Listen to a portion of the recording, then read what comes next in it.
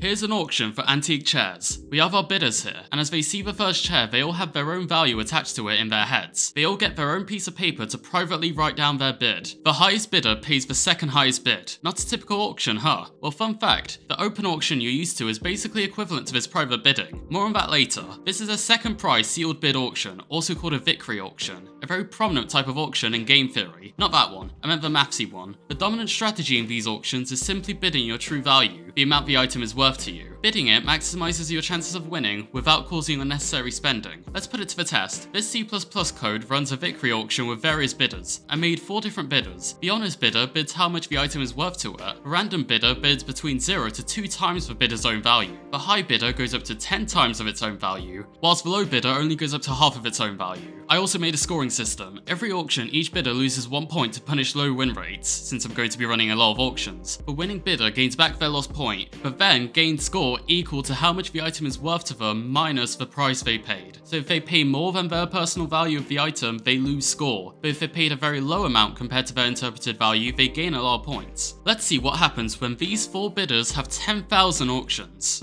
Now that was quick. The worst performance was from the high bidder, whose score was negative 584,739, presumably from bidding over its interpreted values. Next was the low bidder, who scored 19,913, probably been penalised a lot for a low win rate. Second place was the random bidder with 177,755. So naturally, in first place is the honest bidder, who more than doubled the random bidder's score with 389,330 points. You may wonder about the significance of investigating these rarer sealed auctions, but as I mentioned, they are strongly related to open auctions. In many circumstances, they are basically equivalent. It's surprising because the procedures are so different, and it's definitely true that open auctions can occasionally differ because of things like competition, but think of it this way. No matter the type of auction, bidders will have their own value attached to the item, and most of the time, that's when the bidding is already happened. In a Vickrey auction, the bids will be written down and immediately compared. In an open auction, most people think of their bids, which are then slowly revealed. In a Vickrey auction, the winner will pay as much as the second highest bid, and in an open auction, the winner will likely pay only a small increment above the second highest bid. Thus, they are considered basically equivalent. Wait,